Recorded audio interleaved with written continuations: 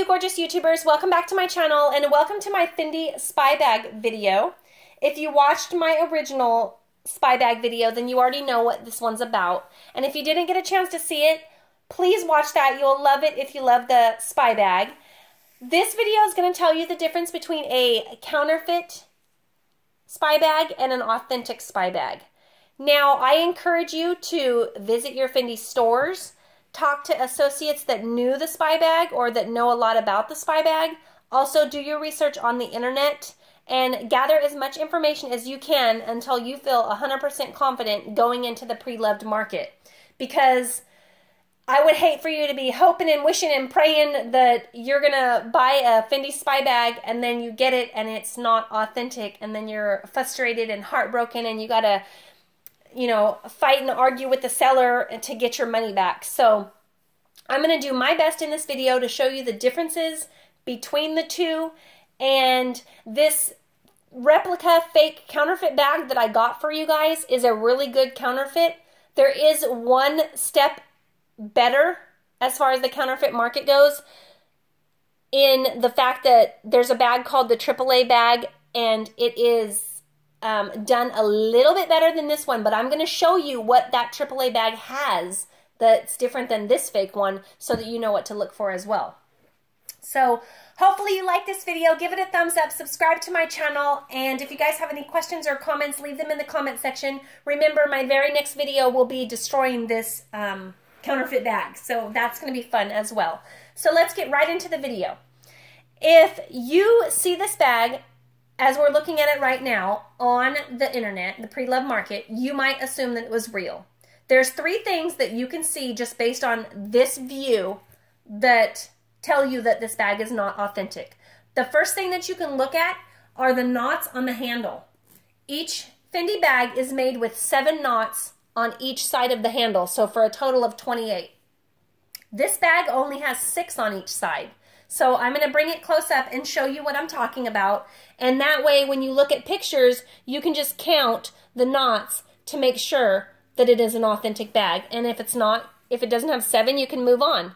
So on the fake bag, you could see 1, 2, 3, 4, 5, 6 knots.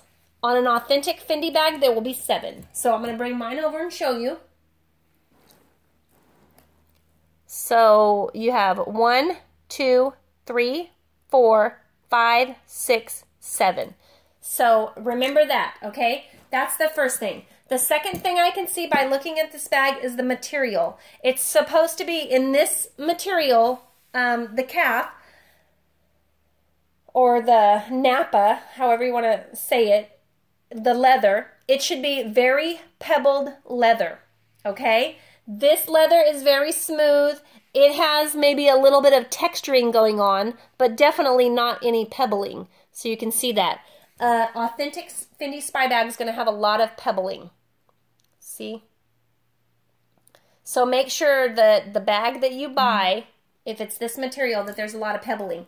Now, there is a list on the internet that you can find. I'll try to leave the link in the comment section, and it has the list of every spy bag that was ever made and the material that it was made from. So that's the first thing that I would do if I'm looking for a spy bag, is make sure that the color was actually released by the Fendi company. So, you know, if you're getting a yellow spy bag with black spots on it, then they didn't make one, then you know it's not authentic and you can just move on. So the first thing, the knots. The second thing is the pebbling. The third thing that I can see just by looking at this bag is this lipstick container. Now, the thing about the lipstick container is that the weaving on the handle should go from the top to the bottom, which this piece of fake leather does. It just doesn't weave to the bottom. On an authentic Fendi bag, it'll weave all the way from the bottom to the top. Okay, so let me show you that.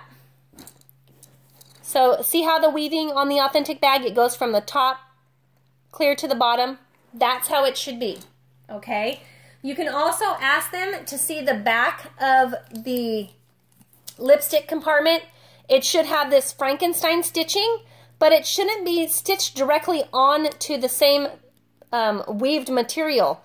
It should be on a added piece of leather and then stitched on to the weave. Let me show you on my bag. This is a picture that you don't see very much on the internet, so make sure that you're asking them to see the Frankenstein stitching. You can see that mine has an outside stitching and then it has the little stitches on the inside. So I call it the Frankenstein stitching. That is not the name of it, but it's what I refer to it as.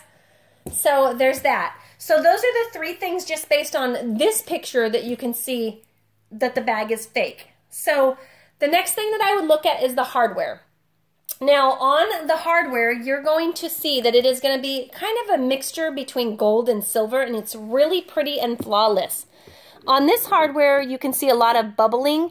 Now, based on the pictures that the seller gives you, it's going to be kind of hard to see that. So you're going to have to look for other things. One of the things that I would look for is the Fendi. There's going to be on an authentic Fendi imprinted on the top and the bottom. It's going to be printed upside down on the bottom, but it's going to be absolutely perfect and even. They did do a pretty good job on this counterfeit, but you can see some of the like blurriness and the paint is kind of all swirly. On some of the counterfeit bags, I've seen the Fendi, it'll be like painted black inside there. So make sure that you look at that. And then also on the back of an authentic, it will say made in Italy, which this counterfeit one does too. So you got to make sure you're looking at everything. And then also the lipstick compartment. Now, based on the way that the seller puts this in a picture, it might appear that it has the glass beveled gem in there, but it doesn't. And one thing you want to make sure when you get the bag is that it doesn't make a sound when you rub the pin across the Fendi. If it makes a sound, it is not authentic. Now, this one might be making that sound because there's no glass gem on top of it, but this is how it was made. Also, have the seller send you a picture of the inside of the lipstick compartment. It should not have these two dots. It should just be flat. Okay? So let me show you what the real gem looks like. And actually what this is for is a lipstick. It won't fit a lipstick, but it will fit maybe a chapstick. But what the gem was a mirror so that you could put the lipstick on. That's why they call it a spy bag. So you hide your lipstick and then you have your little mirror. So that is a mirror. You cannot feel the Fendi. It is inside there. And then if you open the lipstick compartment, you will see it's just flat. There's no dots in there. So that's something that you can look for. Also, inside the spy bag, in the little change compartment or the little hidden pocket, have the seller send you a close-up picture, because a lot of the bags I see online are like this and you can't see the picture close up. Have them send you a picture so that you can see the screws. The screws on a fake bag will be the Phillips head, but on an authentic bag it will be a flathead screw. And make sure also, this is a better quality fake, make sure that it has a double hinge, which this one does. You can just see a bunch of paint buildup. You can tell that it's not authentic just by looking at that. But the double hinges, that's how Fendi does it. There shouldn't be any gaps here. It should be a nice double hinge. Now, let me show you the authentic so that you can see the difference. And remember, the hardware will be clean and polished and shiny. It won't chip or peel. It'll be really nice. So let me show you the flathead screws and then the double hinge. So that's how an authentic bag should look.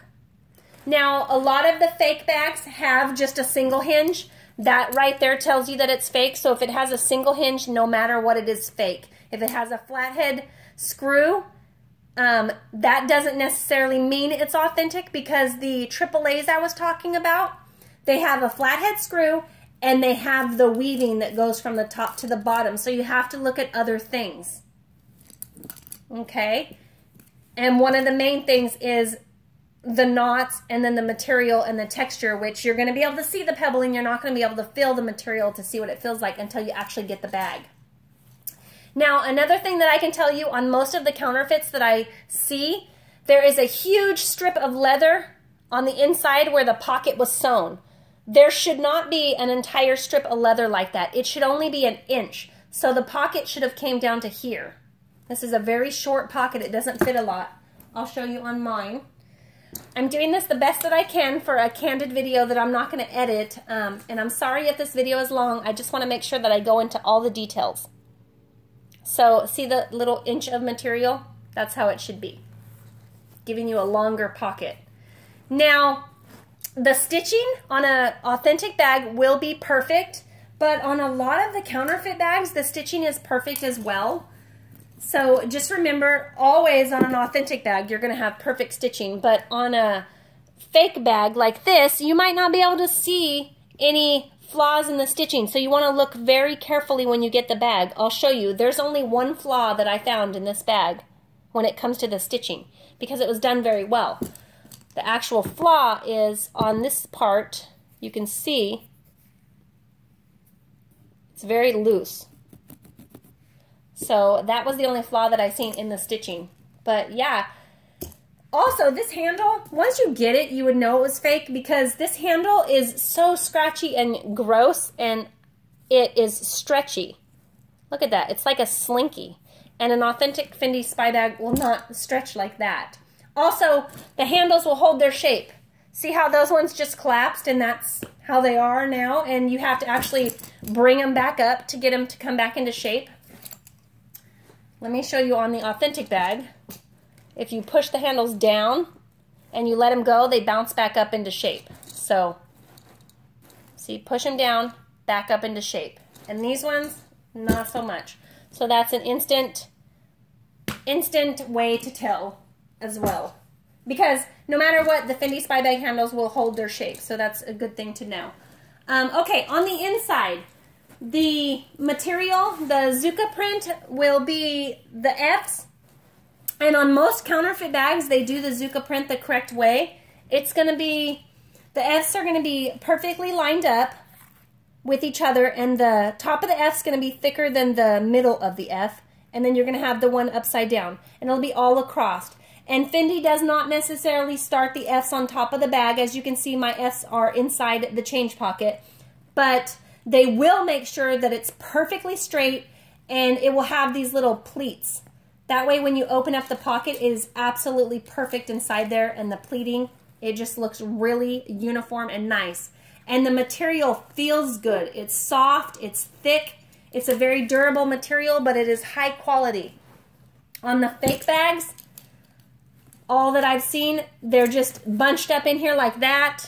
They don't really care about the quality, and there's no pleating or anything. It's sewn in here crooked, and it just does not look nice. So don't be mistaken when you see a bag that has a serial number and a hologram sticker. This one did have a hologram sticker, but it fell off, and I cannot find it to show you. But on an authentic bag, the hologram sticker will not peel off. So there's a couple things wrong with this. I've seen a lot of bags on the internet for sale with this like grossness where the sticker fell off. This is not how the number should be. This should be one number. The number should be a little bit bigger. And this is almost the same tag that they use on the authentic. And this does say on it, the label guarantees the authenticity of this garment.